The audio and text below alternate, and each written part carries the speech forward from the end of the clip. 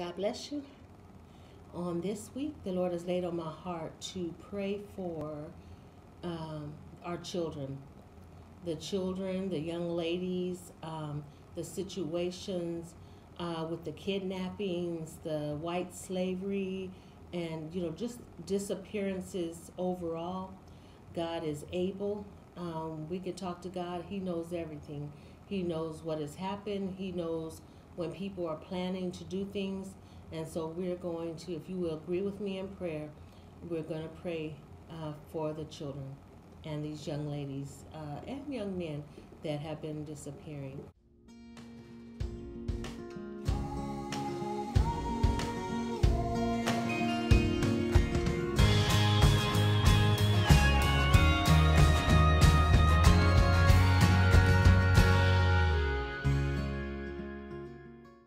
Father God, in the name of Jesus, we come to you, first of all, asking that you will forgive us of our sins.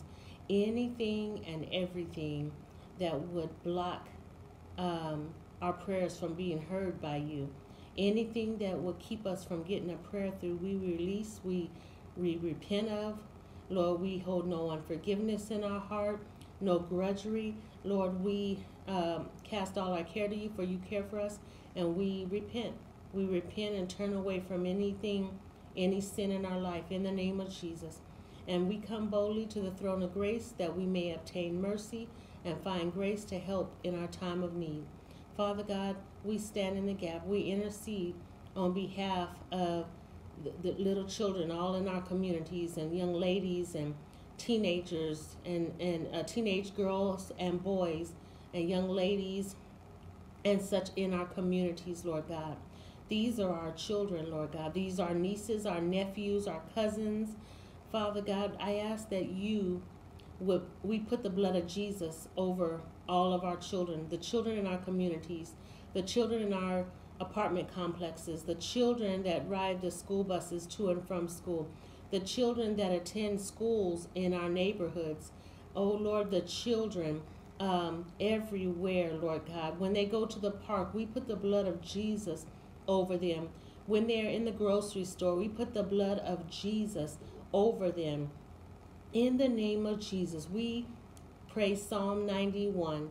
We pray Psalm 91 over these children, over these young ladies and these young men. In the name of Jesus, we ask that you would protect them from the evil ways of the enemy. We ask that you would hinder, that you would stop every kidnapping plot everywhere. You know, Lord God, you know when our children are being watched, when our young ladies are being watched. Lord, we ask that as parents, as grandparents, as uncles, as godparents, as babysitters, that you will open up our eyes, that we won't be ignorant of Satan's devices, that we call in the angels. We ask that you would send angels, Lord, angels of the Most High God, angels that excel in strength, to be on our playground, the playgrounds and in the community and all over. In the name of Jesus, Lord, protect the children. They don't even know they're being watched. Or protect, Lord God, those victims that the enemy wants to take. We pray for those who are in captivity somewhere. Maybe they're being, whatever the situation, Lord, we ask that you would uncover it. In the name of Jesus, uncover the situation.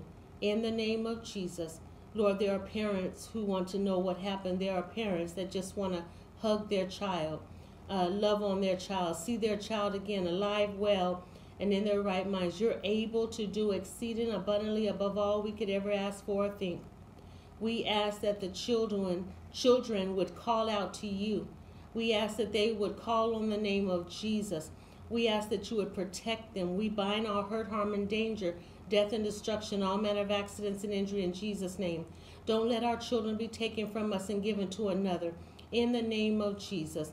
And Lord, again, we ask that the enemy would make mistakes that would cause them to be caught, that would cause them to be exposed. In the name of Jesus, there's nothing too hard for you. Nothing's too hard for you. Have mercy, Lord God. Lord, give us wisdom with these young people. Give wisdom, Lord God. Give wisdom, Lord God. Protect, Lord God. And we thank you for it. In Jesus' name, amen.